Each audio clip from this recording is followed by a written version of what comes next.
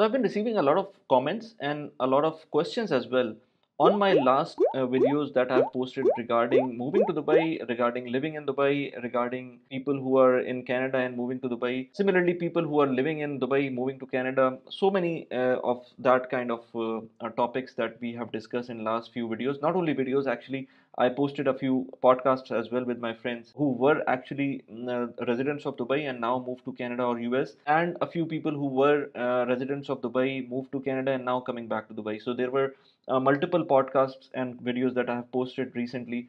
On them, I've seen a few comments, which I thought that why don't I just reply to those comments. Moreover, things have changed recently in the UAE as well. Things have become expensive. The factors that you guys are moving from, let's say Canada or the UK, are happening here as well. It's expensive here, but of course not to that extent, but it is expensive.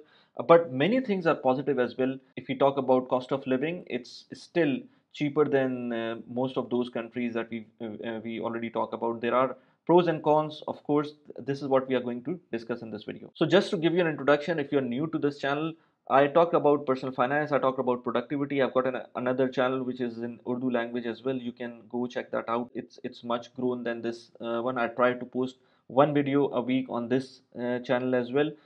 We talk about, as I said, personal finance, productivity, as well as sometimes immigration, moving from here to there. Because Dubai is a hub. I'm based in Dubai. I'm a long-term resident here in Dubai. I have a golden visa as well. So I have my biases towards Dubai, of course. In this video, I'll try to set aside my biases and talk in general perspective for normal people. So here's one of the comment that actually I have received. It's not a question, but it's a comment. The comment just says that 33 years and 75,000 dirhams of salary. And similar comment was also there, pointing towards Pakistan or different other countries where you can be younger as well as having not a Western passport, but still having very good salary. Like 73,000 dirhams is not a small salary. It's a good salary. So I just want to clear things up for people that it's not only your passport or the age which matters once it comes to salary, or once it comes to your income. When I talk about personal finance, when I talk about income on this channel, there are ways that you can earn a lot. Even if someone is at 30, they can earn more than someone who's at 50. So age is just a number when it comes to income. And also passport doesn't guarantee you to land in a good job here in Dubai, because I've seen a lot of people from South Asia are being managers for people who are from West. So it is possible now, because Dubai is very competitive now. Gone are the days when people are hired just because of the passport. Yes, being a passport holder gives you edge in terms of traveling. So in case where extensive traveling is required and set of technical expertise are required, probably Western passport help, because then the power of passport comes in and you don't have to apply for multiple visas all the time. But in other cases, if your technical expertise are good enough for the job, then you don't have to have a Western passport just to get good job. So this comment and the other comment about the age as well as the passport becomes irrelevant. Now, another question, or actually comment, was what stupidity is that you live your life in misery, and then when you are in 50, 60, you will take money out and enjoy it in that way. So basically, this question is from my own niche, which is personal finance. And he's talking about miseries because we've talked about those miseries in one of the podcasts.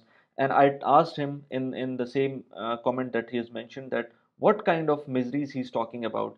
If the misery is not buying the car that you cannot afford, then of course that is a misery for some, but for some people that is independence. Because I don't want any liability on me when I, let's say, need actually the money, and I would be just paying for my miseries, which is, let's say, a car. Because one should only buy a car when they can afford it, because there is a good formula around it, which is 20, 4, and 10. Now 20 is basically 20% of minimum down payment that you have to do while you are going for the car. 4 is basically the maximum amount of years that should be financed, the car should be financed at. And 10 is the percentage, the monthly incomes percentage. 10% of the monthly income you should only be paying towards the car installment. So these are the things that are very important while you are going for a car. And then this guy who's talking about miseries, he's talking about basically the car that he wants to buy at the time when he can buy. But whatever you want to buy and you can buy, it's not that you can afford that as well. Affordability comes with formulas that we've talked about. So it's simple as that. You don't want to forego your independence just because you want something. There is another comment about Australians. This is underneath the video about Canada. They mentioned that Australians have similar tax benefit and income generating platforms. You should also interview with an Australian, and this is what we are planning for. I'm planning for a podcast with someone from Australia and someone from Canada as well as myself, so we can have three perspective. This podcast will be soon short. It's already under planning, and it would be coming in this channel maybe in a month's time. Now there is a comment, a nice comment from someone that I know as well. When one leaves the luxuries of Dubai, which is temporary, for sure Canada would seem like a downgrade. But I guess once one settle, they do get somewhere before they can fulfill citizenship requirement. Then one can move elsewhere with better benefits. Those who cannot sustain tend to come back, or what we call reverse immigration. So basically what he means to say is that a passport is important, and once citizenship requirement is done, maybe you can come back to Dubai. And definitely it feels like a downgrade.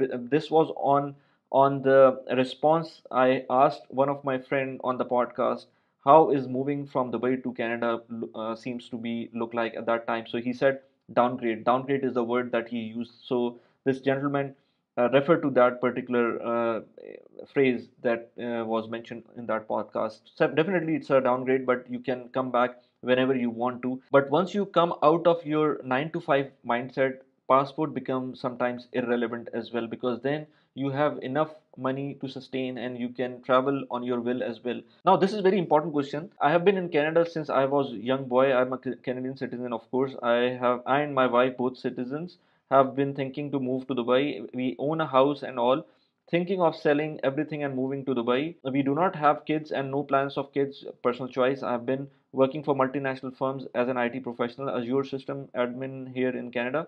My wife here has her own hair salon for ladies. We are seriously considering wrapping up and leaving. We are tired of high taxes and culture here.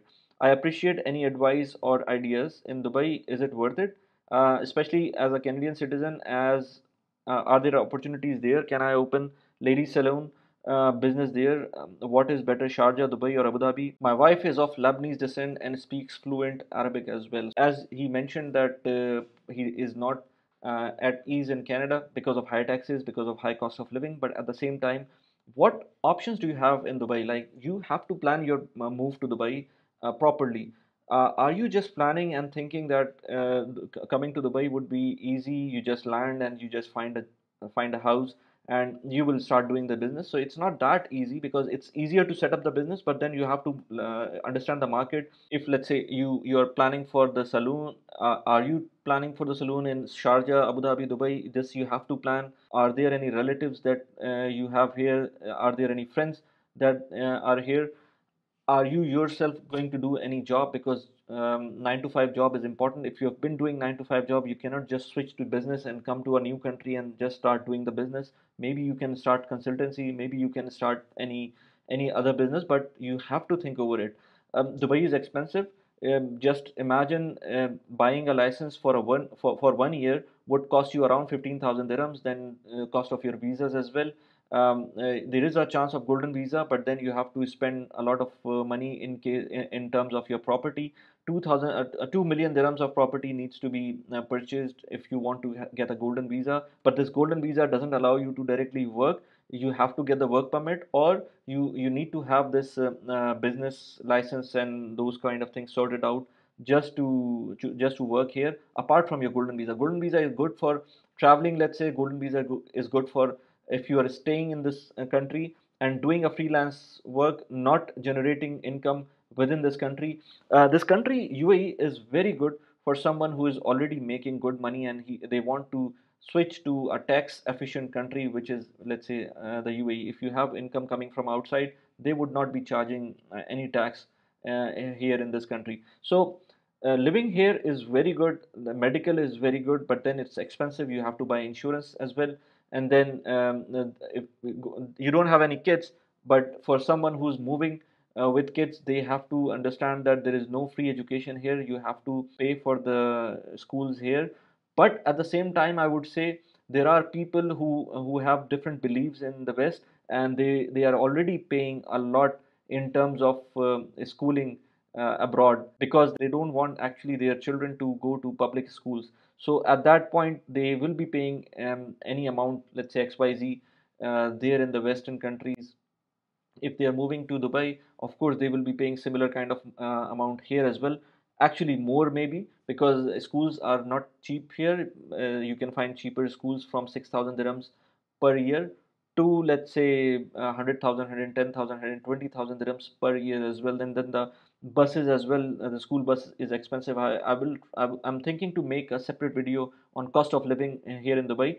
Let me know if you want to watch that kind of video. So in short, it's not easy for everyone to come over Dubai and settle here, because we've seen a lot of success stories, such success stories, which gives a wrong impression to the masses. There is another comment which says not everyone is moving from Canada to Dubai. Lots of moving from Dubai to other countries as well. A reason mostly it is too hot and people stays indoor, very expensive, no nationality, and it's true racial discrimination.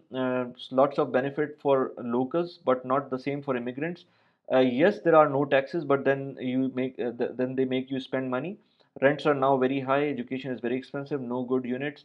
Remote working not allowed, and a long list. So there are a lot of cliched phrases that I have seen in this comment. So I don't want to comment on all of them, but I would tell you something that almost 8 months in Dubai, there is a bearable weather. So until, let's say, April end, even right now, if you go out, there is no problem.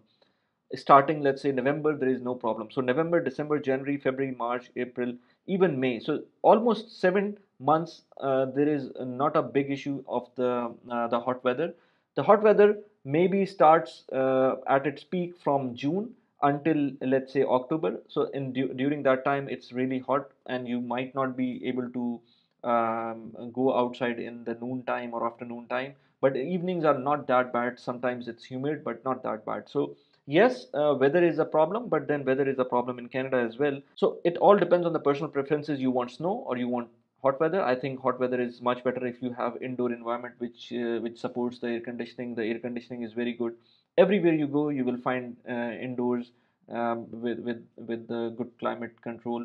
So there is no issue in that. And then racial discrimination, I don't think so. In this day and age of 2024, there is a racial discrimination you will find here. Yes, there are some pockets, but then there you will find those kind of racial discrimination elsewhere as well. Yes, citizenship is not there, and this is one thing which somebody needs to understand. But then people who are coming here are not coming for citizenship. They are coming for safety. They're coming for security. I can leave my car unlocked all day, all night outside with public visibility of my laptop bag and everything here in Dubai. But you cannot do the same in Canada. I can leave my wallet on the table of a food court of a bustling mall, and just to reserve my table, and then I will go to the restaurant, bring my food, and then I can just remove my wallet myself. Nobody will be picking up my wallet or my phone. So this is the kind of